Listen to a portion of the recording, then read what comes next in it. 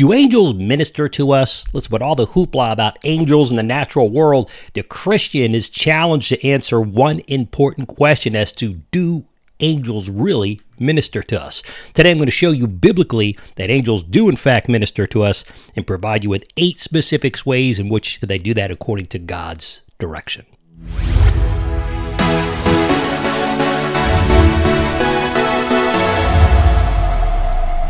Greetings, everybody. My name is Stevie Garofalo. This is Reason for Truth, where the truth comes first, the reasons come last, but we're always and constantly learning, because when we stop learning, we stop teaching, or at least stop teaching well. Reason for Truth is the channel and the organization that helps you, both Christian and non-Christian, cut through culture's distorted truth, because in our relative world, the truth doesn't change, but the human will to distort it certainly does. We cut through the distortion of current events with the truth as an antidote to the false messages so pervasive in our world today.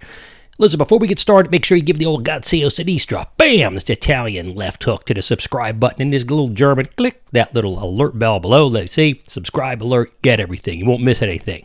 All right, listen, most all Christians believe in the existence of angels. Matter of fact, a lot of non-Christians believe in the existence of angels. But listen, leave it at that.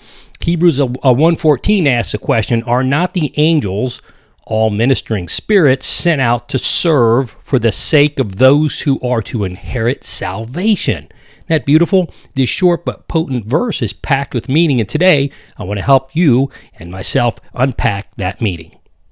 Now, the proper and best place to start is not with the word angels, but establishing a proper meaning of the word ministering, because remember, the angels are doing the ministering. The word ministering comes from the Greek word meaning to serve. See, angels are simply beings. Just as God is a simple being, angels are simple beings. They're not God. They don't have all the powers of God. But from the perspective that they're simple beings, they're pure spirit. So God and angels are pure spirit. And as such, they're spirit servants. That's the angels who render you and I aid throughout our life on this earth. See, God provides this to us, to his heirs of salvation. That's us. That's you and I, in outworking of his purposes for us and all of mankind on earth, according to his plan. This leads us to look more closely at what form actually does ministering angels, their service, take. What does that look like? More simply put, what do ministering angels look like to you and I? There are numerous ways in which the Bible tells us that what this looks like in real terms, so let's just jump right in and look at some of those examples. First, the Bible tells us that angels provide us protection. That's Psalm 91:110. Second, angels provide us guidance. Genesis 19, verse 17. Third, angels provide us encouragement. Judges 6:12. Fourth, angels provide us deliverance. Acts 12:7. Fifth, angels supply provision for you and I. Psalm 105, verse 40. Sixth, angels give us empowerment. Luke 22:43. Seventh, angels sometimes provide us well-needed rebuke. Numbers 22:32. And eighth and lastly, angels sometimes are used to execute judgment. Acts 12:23 is just one of them.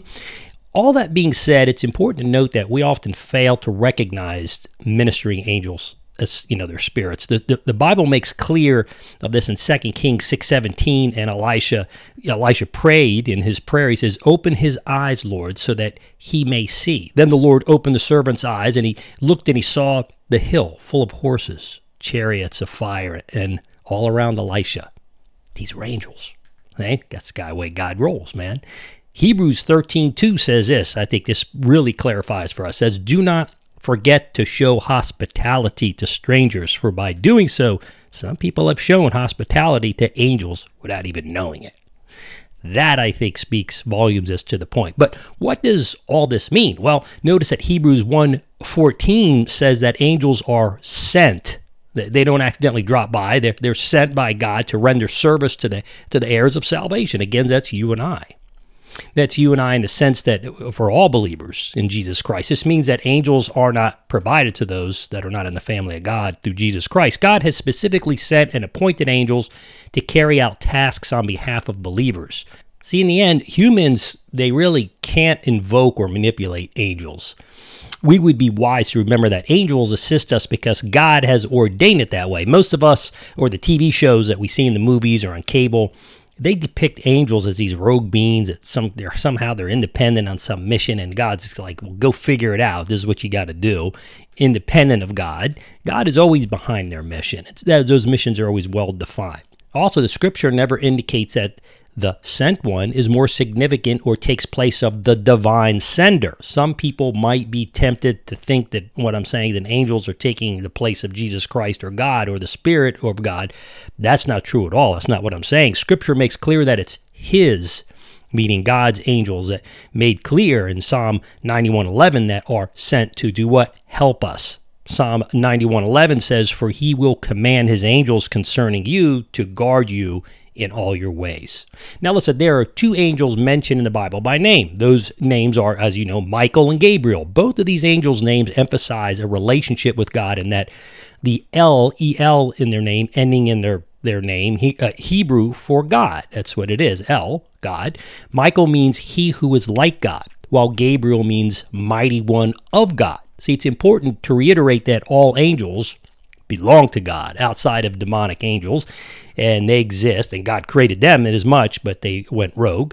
And listen, the angels today, good angels, they exist to carry out God's purposes, not their own. Psalm 103:20 makes reference to God's angels as being, or as beings who do his word, obeying the voice of his word.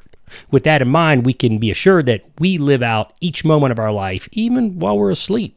We can be assured that God's never rests, and his angels never rest. They 24/7 watch over us, providing us protection, guidance, encouragement, deliverance, provision, empowerment, and sometimes an occasional rebuke or even judgment to keep us on our toes and on the right track in relation to God.